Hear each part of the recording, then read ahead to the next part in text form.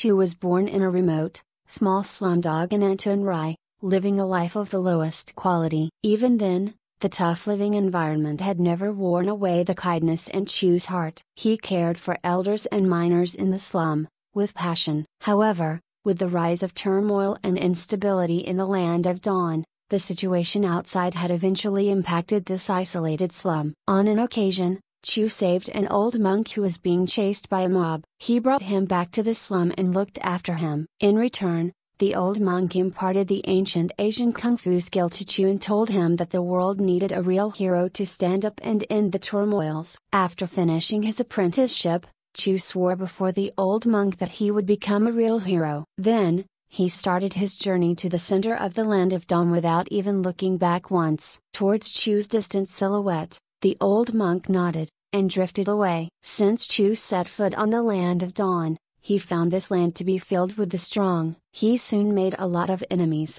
because of his youth and recklessness, but he also made some friends. One of them, being Lancelot, who always said that Chou had the worst taste in clothing. After his constant complaints, Chou finally changed his outfit to a totally different style. Thrilled about his new style, Chou ventured further into the land of dawn, aiming to eradicate suffering.